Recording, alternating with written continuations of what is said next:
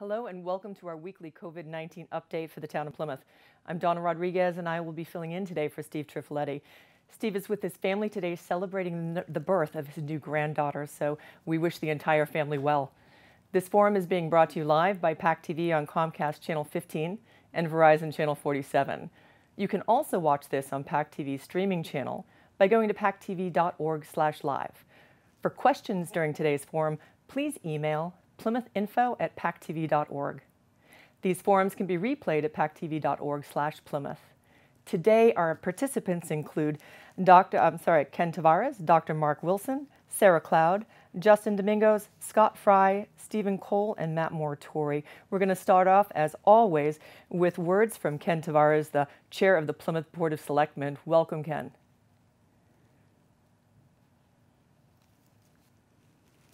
Thank you, Donna. It's wonderful to have you on board today on the other side of the camera, but it also gives all of us an opportunity to say thank you to you and your crew that have silently in the background helped do so much to get our messages across. So we thank you sincerely. My message for the next two programs as we get to number 100 is going to be to get the vaccination. It doesn't take long to get it now. It's easy. We are almost near the finish line and we need more people to get vaccinated. Plymouth has done extremely well with our older population, and now we're looking at younger folks in the community to get it. This way we are absolutely helping one another. So I beg you to please, if you haven't been vaccinated, to do it. It will actually save lives. So with that, Donna, I pass the microphone on to you. Thank you. Thank you, Ken, and thank you for that message. And as you said, it is so much easier now for all of us to get vaccinated, and the information is still online, and more of our guests will be talking about that too today, I'm sure. We're going to go a little out of order today. Instead of going right to our medical segment, we're going to be starting off with economic development with Stephen Cole, who is the executive director of the Plymouth Regional Economic Development Foundation. Stephen, thank you for being here today, and I understand you've been being vaccinated as well, correct? Oh, we're not hearing you, Stephen. Are you unmuted?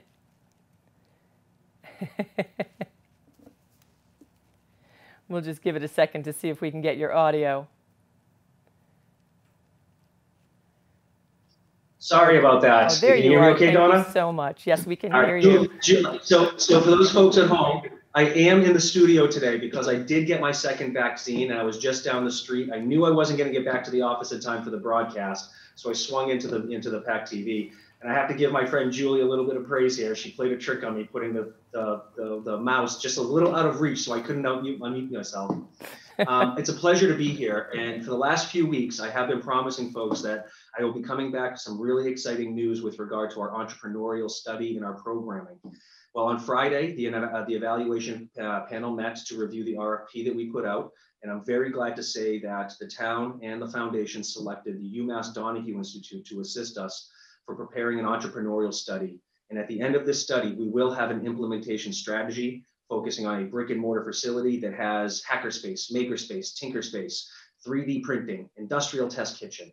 Frankly, the goal of this study is to establish Plymouth as not only an entrepreneurial center, but also to understand who do we have here, what support systems are in place presently, who can we attract, and what things do we need to provide them in order for them to be successful. My sense is that as we go further into this conversation, many folks watching this program, and I know at least two of my board members who are on the program with me today, will certainly be interviewed as part of that process. So if you are watching, if you are an entrepreneur, if you want to be a part of the interview so that you can contribute to the discussion and the recommendations, please reach out to the foundation. I want to hear from you. But as we come back in the next couple of weeks, we'll have much more to tell you. So I really appreciate the opportunity, Donna, and I really appreciate the panelists allowing me to come out of order so that I could share this news with you today. Thank you so much, Stephen, and we're looking forward to hearing the news as you move forward. It really is exciting to see all of the work that's being done and to see what the next steps are for Plymouth and for all of our entrepreneurs and residents. So there's a lot coming forward. So we'll see you soon, and thank you for joining us today.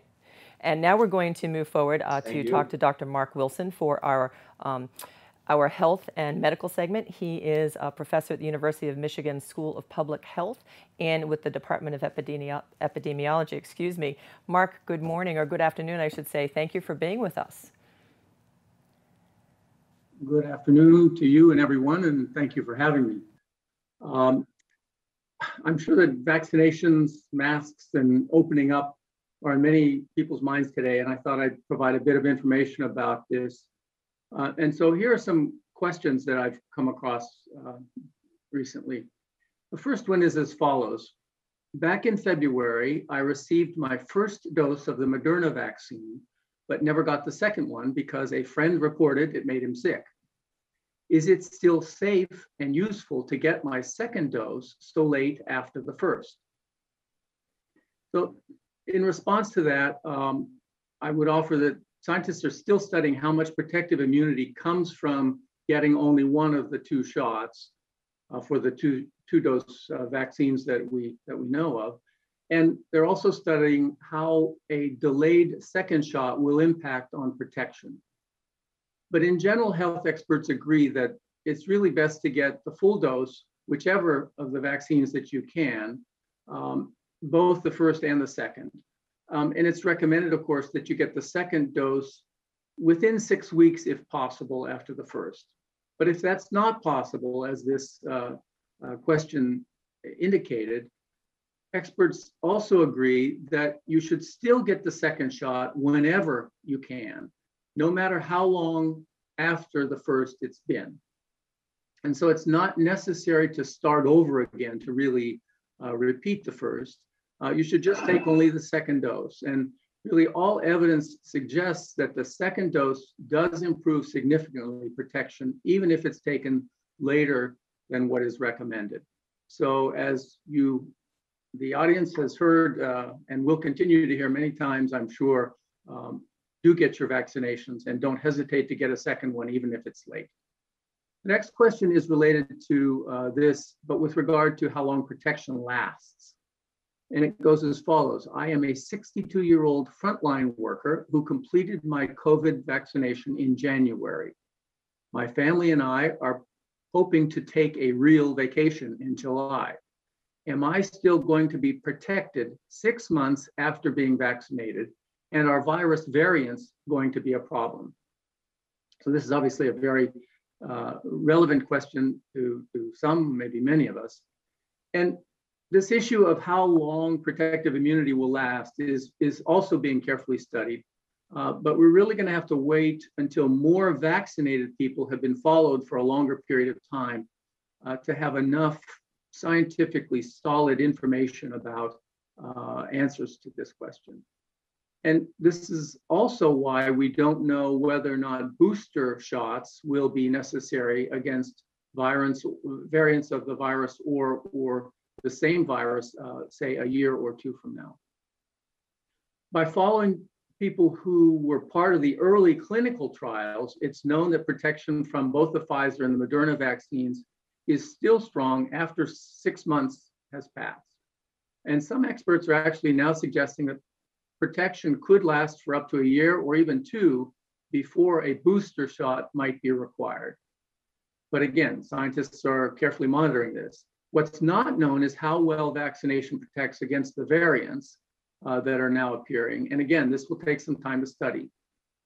So far, the laboratory tests have shown that the current COVID vaccines may be slightly less effective in protecting against infection to the South African and Brazil variants. But experts believe that both of these vaccines still have considerable benefit against severe disease. So with regard to the vaccination that this person is planning, CDC says that it's still best to even the fully vaccinated people traveling within the US continue to take precautions as before. These policies, of course, are under constant review and new information is emerging that may make those changes in the policies take place. Travel outside of the US will obviously depend on the country that you're going to. Finally, this is another question about vaccine efficacy. It goes as follows. My friend who has been vaccinated went to an indoor party this past weekend with more than 30 people, many of whom were not vaccinated. There was a lot of close-up talking and nobody wore masks. Even though I am vaccinated, should I avoid contact with my friend for a while? Could my friend have inadvertently been exposed to variants, even though he has not had any symptoms 3 days after the party? So here I think the answer is the risk to your friend and you is really very low because you're both vaccinated. But it's not a good scenario for the others at that party who weren't yet vaccinated. I think we all know the CDC advises that when immunized and non-immunized people gather indoors, the people who haven't yet had their shots need to take precautions, especially wearing a mask. Risk to the vaccinated people in this setting is really low because the vaccine is so highly protective. Other results from real world support the findings of clinical trials, and they indicate that the vaccines are highly effective at preventing symptomatic COVID, including from the UK and South African variants.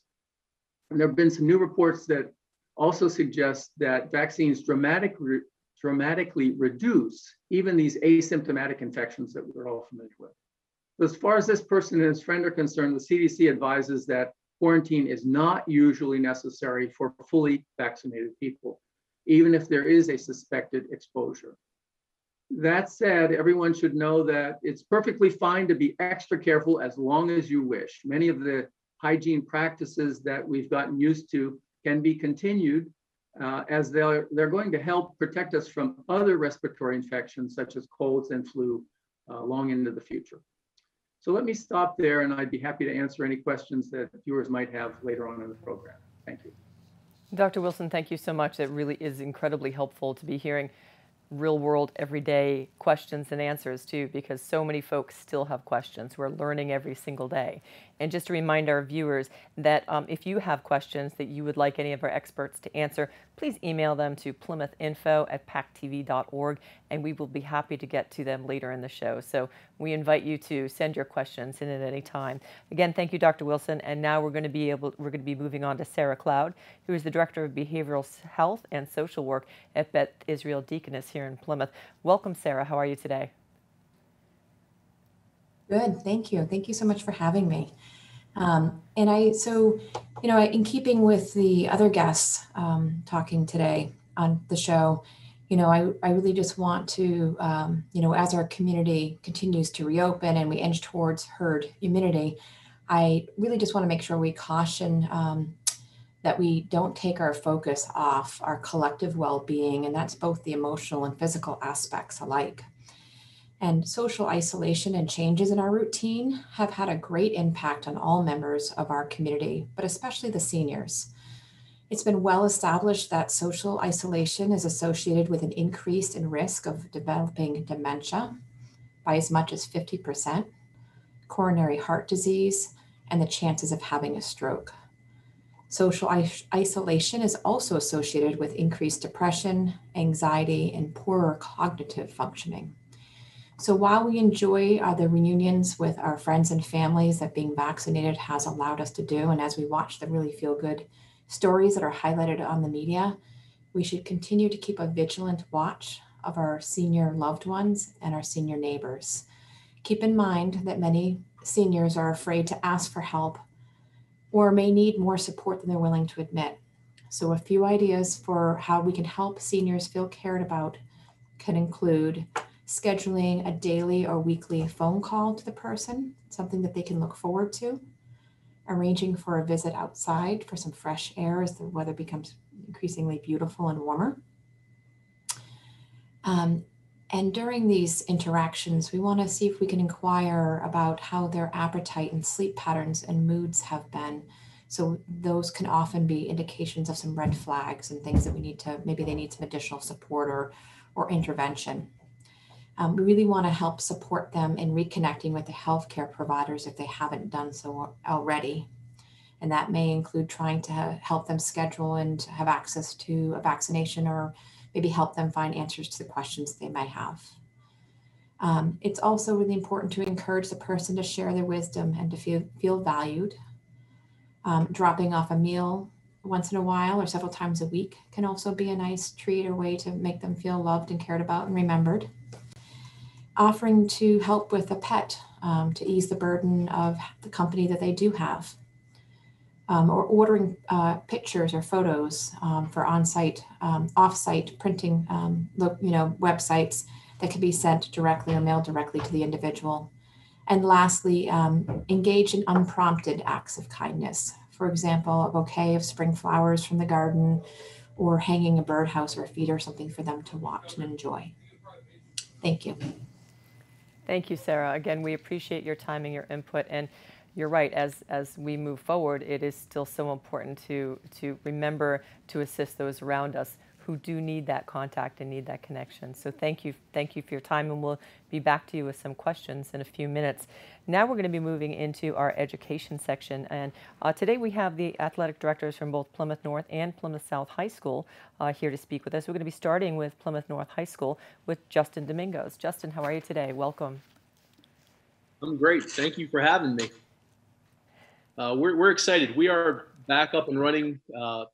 Student bodies full capacity at both North and South high schools. We kicked off our spring sports slate 2 weeks ago and started competing at the end of last week. With our traditional spring sports offering, the MIA has shifted some winter sports over, so we're competing in wrestling starting today at both North and South, and we're offering cheer and dance as well. So a little different flavor to our spring sports, but everybody's up and running. Baseball, lacrosse, tennis, track and field. Our unified track and field programs are going to start competing next week. Dance and cheer will compete in virtual competitions.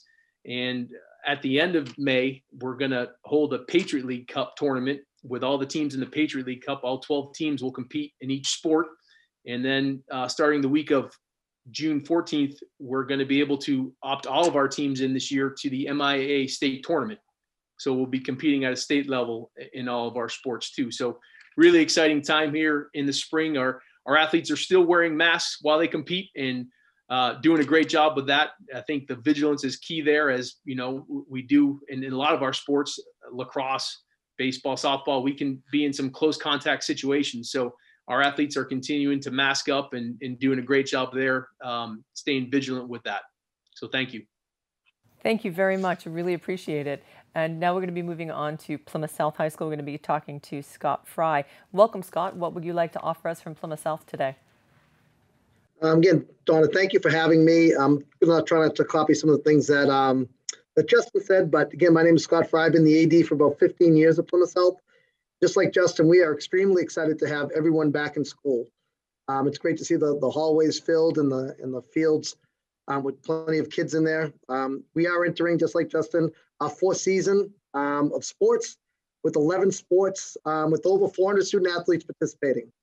You know, there's been some challenges, no question about it, but it certainly has been worth it. I'll tell you what, our players and coaches and parents have been really incredibly positive, flexible, and really, really patient. There's been some towns and some schools that have canceled sports and actually canceled seasons.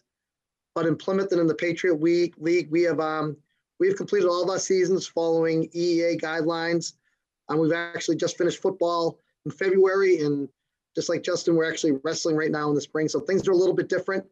But as I drove out of Plymouth South High School yesterday and the beautiful campus that we have, and how lucky we have such an unbelievable facility, and I look out in the fields and I see 400 kids running around in the fields, doing it safely with masks on. I realize how lucky we are considering where we were a year ago. So again, Donna, thank you for having me. Thank you. And as a parent of two students in the Plymouth Public Schools, I can say how happy my family is and my children are for being back and being able to be on their campuses. So it's wonderful to have everybody back at school and be able to bring all of these social and recreational activities back for our kids. So thank you both. We're going to be skipping out of order as we had already had Stephen Cole speak, and we're going to be going to our state representative, Matt Muratore, to tell us what's going on at the state level. Matt, welcome. I hope you're doing well today. Yeah, Donna, great. Thanks for having me. And Donna, thank you for pinch hitting today, and really for everything you and the whole staff of PAC TV has been doing for almost 100 shows now. So we do appreciate that. And I want to echo what you also said, Donna, with regard to having students in the school system. I have 3 students in the school system, and it's so great to see them being active and doing things now. And I agree with Scott. I drive up to Plymouth South High School the other day and saw all the fields just filled with kids running around and doing all sorts of sports. Just great to see. And then the Plymouth schools have done a tremendous job. There are towns, as Scott had indicated, that have not done what Plymouth has done. But again, Plymouth is always about the students and how do we make it happen for the students. And I applaud all the administration, the teachers, and the staff for that. Real quickly, we have some milestones today that we've hit. So we've received over 8,000 doses as of yesterday. So we've hit that mark. We're at 8,172,000 doses we received since the beginning of starting getting the vaccinations. For the first time since June 30th of 2020, there were no deaths yesterday. That's only happened 3 times since the pandemic started. The first time it happened was back in March when we recorded the first death. The next day, there were no deaths recorded. And then the next one was June 30th. So that's a great milestone to have. We've also hit a milestone where we vaccinated over 3 million people as of yesterday in the column, fully vaccinated. So, and our goal again is to hit 4.1 million. And we should be hitting that somewhere around the end of May. The 1 million vaccination, fully vaccinated March, fully vaccinated goal we reached was on March 19th. 2 million people, we reached that fully vaccinated goal on April 17th. And we're vaccinating somewhere around 40 to 50,000 people a day. So by the end of May, 1st of June, we should see over 4 million people fully vaccinated in the Commonwealth. And as we talked about the last time, Donna, we were looking at bringing it into the communities, and we're seeing more and more of that now. Less and less having to make appointments, and more just going where it's convenient to go to get the vaccination and get it on the spot if you're at CVS or Walgreens or Walmart or going to your doctor's office, et cetera. So we're trying to make it accessible as possible so we can get more and more people vaccinated. So just to run a little bit more on those numbers, 6.9 million total doses have been administered out of the 8.1 million, which is 84% into the arms that we've done, which is the second best in the whole country. We've also, so out of that, 3.9 million first doses, 2.8 second doses, and 225,000 of the J&J, which, as you know, is a 1 shot. With regard to the COVID cases, those are dropping as well.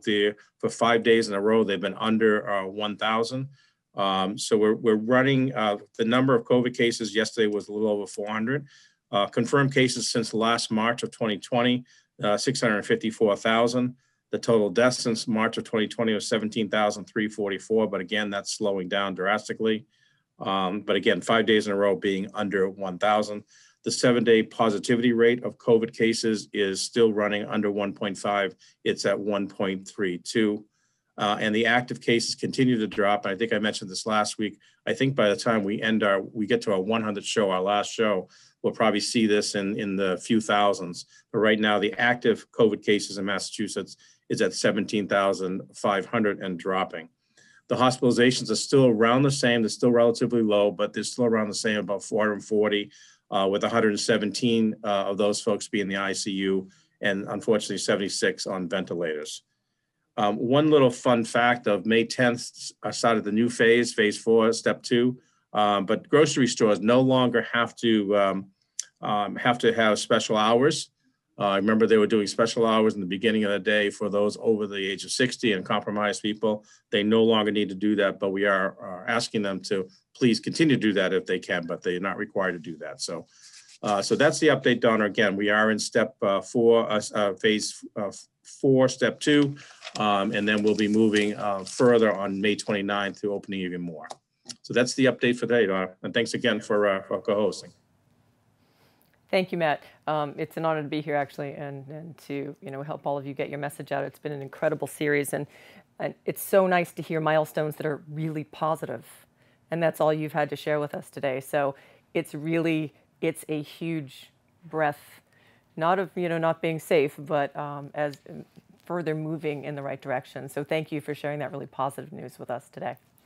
Okay, I'm going to go back to some quick question and answers for our guests. And Dr. Wilson, I'd like to start with you. I'd like to ask you to speak 2 points. The CDC has approved Pfizer for our children ages 12 through 15, and we understand that that's going to be happening soon. Is that available? Is that approved in Massachusetts yet? And will parents need to have any special guidelines, referrals from pediatricians' offices, anything in order to have their children vaccinated? And then part 2, I have heard anecdotally from some parents, they're still not quite sure. They may be vaccinated themselves, but still might be slightly hesitant for children. So if you could speak to those 2 questions, I'd appreciate it. Sure. My understanding is that now that the CDC has, in addition to the FDA, approved for 12 to 15-year-olds through 15-year-olds, that no additional approval will be needed. However, states can decide otherwise. And so I'm not sure what the formal procedure within Massachusetts is, but I can't imagine but that there will be immediate approval and that vaccination should be given without any hesitation. That would be my assumption here, because it, again, has been approved as safe and effective, and actually more highly effective in this younger age group, in the 12 to 15-year-olds. And as far as not being sure about whether or not it's safe and effective, understandably, parents are concerned about their children. I think the answer to this really is appreciate that fear and concern, but ask them to look at the evidence. And the evidence is very clear. Not only is there safety in these age groups, just as it's very safe in all the other age groups that have been tested so far. The CDC and the FDA would have never approved for these age groups if there was any question at all about safety. But the efficacy is even greater than in the older age groups, as I mentioned. So the safety and efficacy are without question present. And so really parents should not hesitate at all to have their children vaccinated. Remember that it's doing good for them, but it's also doing good for others because they then no longer can be infectious to others. Thanks. Thank you so much, Dr. Wilson. And now we're going to move on to Sarah Cloud. A quick question for you, Sarah. We've heard about COVID anxiety, and even though people might be vaccinated after everything folks have dealt with for this last year plus, that some people are still feeling anxious about even following the guidelines and loosening up even a little. Could you speak to that quickly and how people can get support? Yeah, no, certainly. And I think it's absolutely normal and to be expected and okay to continue to have some anxiety after everything that we have been through together. So I think being able to talk the anxiety out, first, certainly talking to a healthcare provider about your specific situation and your condition and anything that may apply to you. But also I think the more you have social interactions, it's going to help decrease your anxiety. And that social interactions don't have to necessarily be in person. You can start slow and move towards that, re-entry and re-engaging with folks. So it can be via phone, it can be via conferencing, and then into, physical interactions, maybe outside as the weather gets nice, and ease back into it. And I think, seeking out support and talking to a healthcare professional as a therapist might also help if some of those anxiety continues to linger, to try to get some support around that, because it's not something that you should live with or continue suffering with alone. There are many ways in which we can address that and get help for you. Thank you, Sarah. That's very good advice. And recovery takes a lot of different forms for a lot of different people. So it likely is going to take some time for all of us to recover from the conditions we've dealt with over the last year, whether they be physical or emotional. Moving on to Justin Domingos, Athletic Director at Plymouth North. You talked about the close contact sports and that all of your athletes are wearing masks. Are there any limitations or any changes in physical contact during this period of time with COVID?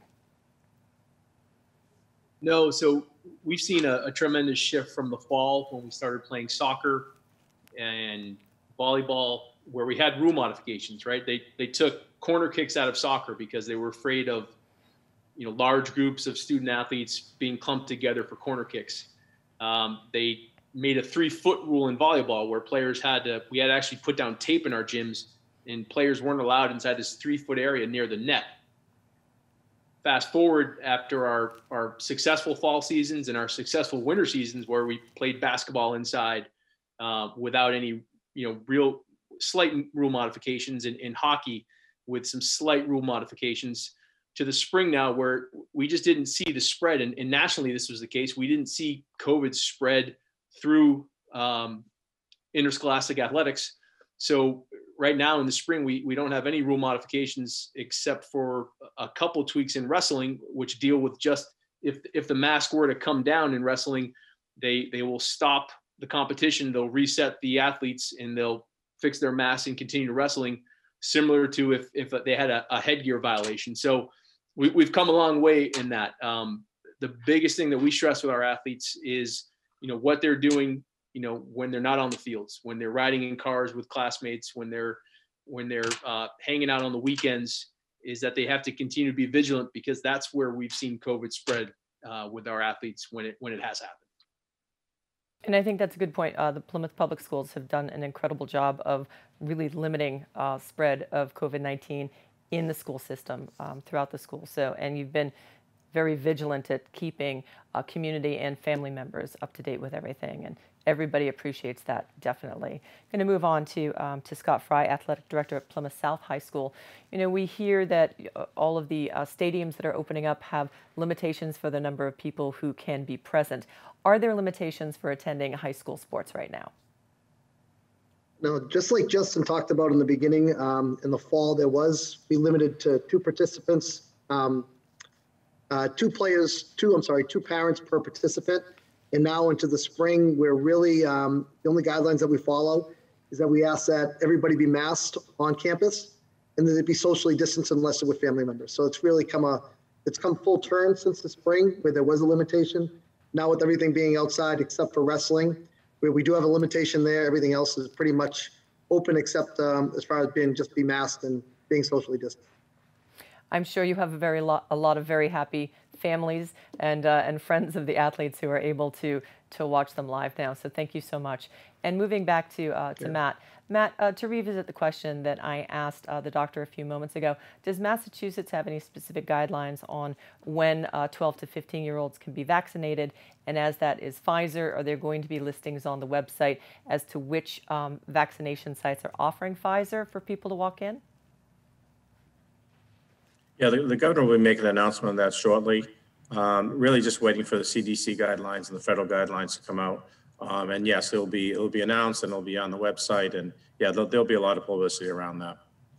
Excellent. Thank you so much. So now we're going to revisit with each of our guests. Just to have your final comments for the day, I'd like to thank all of you again for participating. You just give such incredible information to our community. It's invaluable. And so we're going to go back to Dr. Wilson, if you have any final comments today. Well, I guess what I would offer is that vaccination is now increasingly widespread, which means that transmission risk and new cases are dropping rapidly, but we're not yet at 0. And so we need to continue to try and balance thoughtful prevention and precautions with returning to the familiar and comforting practices that we know from before. Some people are going to be acting as if the pandemic never happened, and others are going to continue to be extra careful for months to come. And that's okay. I think we need to all continue to be considerate of others. And let me repeat Sarah Cloud's suggestion. We should all try and practice unprompted acts of kindness. Thank you. Thank you. That is incredible advice. Thank you so much for your time again today. And moving on to Sarah, do you have any final comments or things you would like to share with our viewing audience? Yeah, and I think as we discussed and Dr. Wilson talked about that the physical isolation has been very, very effective in protecting members of our community from the spread of COVID-19. But that has come with a price.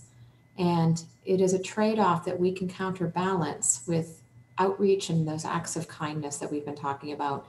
So I just really want to encourage people to continue to work together to care for the most vulnerable, but most highly valued members of our society and our community, which is our senior citizen loved ones and neighbors. Thank you. Thank you, Sarah.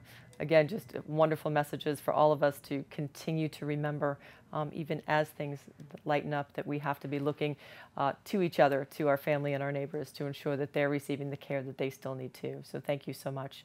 And moving back to our schools, I'll start again with you, Justin. Do you have any final comments you'd like to share from Plymouth North High School?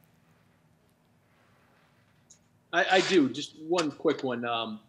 You know, it's tough being new to this community and working here, and through our first 3 seasons having to tell people they couldn't come to games, and sometimes having some tough conversations with folks when we weren't allowed to let people in.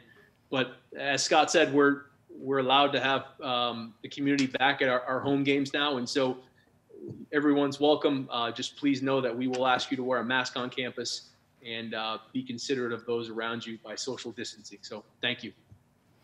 Thank you for that reminder, and I'm looking forward to next season, next year too, to see how things continue to progress. It continues to be exciting every day to see things returning to a semblance that we recognize, and especially for our young folks in the schools. So thank you. And Scott, any final comments from you from Plymouth South? If you could unmute yourself, please, Scott. We still can't. Yeah, so there has been some challenges. Okay. Yeah, so there has been some challenges, and we are still trying to maintain some traditions. We've had some senior athletic awards night that will be in person. We've had a captain's breakfast. So we are trying to get back to as normal as we possibly can while still being safe. I will say that our coaches and kids have been incredible throughout this really difficult year, and we really are looking forward to a fall season and hopefully a normal August where we get everybody in school on time and on the plane. So. Excellent. I think everybody is looking forward to that too. Thank you again for being here with us today. And circling around back one more time to State Representative Matt Muratore. Matt, do you have any final words for today? Can you believe it's episode 98? Yeah, I know, huh? Yeah. I'm going to miss it after, I don't know what I'm going to do on Wednesday afternoons at noontime now, but I guess I'll find something to do. Yeah, just real quick. Thank you to all the panelists today. It's always great to hear a lot of positive things we're hearing. You know, one last comment I do want to make too is that 54% of the adults in Massachusetts are fully vaccinated. There's roughly 5.5 million residents in Massachusetts that are adults. So that's encouraging to see more than half now are actually vaccinated, and more encouraging to hear that we're going to be able to do, kids now. So that's really good news. And I'm gonna do my commercial, Donna. Don't relax until you get the vax. We'll see you next week. Well, I expect we are going to be seeing you on all the Boston affiliates in addition to PAC TV with your new commercial and PSA. So I'll be watching and recording those so I can play them back for you on PAC TV as well. And circling back around to our touchstone, Ken Tavares, Chair of the Select Board for the Town of Plymouth. Ken, you have been so solid and you have really, throughout this entire process, have been so dedicated to making sure information, education is out there. So I'd like to thank you first. But your reflections on where things are today in Plymouth and the changes that you're seeing. Thank you, Donna. I think it's because we have representatives of the school say that I'll use this as the example. I compare Plymouth to a team that is on the field, has good coaches, good support people, good fans. We have been through so much in the last 14, 15 months. I don't think any of us could have visualized what we were going to be going through. This morning, my wife and I were sitting on our back porch, and we were very honest with each other. We talked about the highs and the lows of the last year. But at the end of the discussion, we're in agreement. The town of Plymouth has done well, and it's done well by the people that are represented on this panel today. A few weeks ago, I was at Plymouth South after class hours for a meeting, and I think one of the directors mentioned it, the kids being out on the field. Watching them on the various fields made me feel good, knowing that we were returning to some sort of normalcy. And I think that's been our goal. We still have things to do. We've got to be careful. And I know that this community is up to it. We have proven it. We all come from rich history, 400 years of it. And I know Plymouth has another good 400 years in its future. We have done well because we have worked with one another. And I thank every one of the participants that's been on the program today, because you gave all of us something to walk away with. Thank you. And thank you to Donna and your crew for everything that you folks have done. Thank you, Ken. And I always enjoy hearing your words on this show each and every week. I'm in the studio, usually floor directing with Steve, and so I get to hear everything all of you say, and I really do enjoy the inspiration that you give us each week. And how wonderful is it in spring, as everything is being re-energized outside and growing, we're feeling that re-energized. I'm not going to be able to say this word. We're being re-energized as well, just in seeing the changes and the positive direction things are taking. So I hope everybody can take that away today too. I'd like to thank all of our guests today for being here, for being a part of the show. I'd like to thank our crew, Melissa, Max, Nate, Tom, and Mark, for bringing this show to everybody. Steve, thank you so much for asking me to fill in for you today. Good wishes to you and your family and your new grandbaby, Everett Danielle Rosen Triffletti. This is episode 98. We ask all of you to join us again next week for episode 99. Thank you for being here today.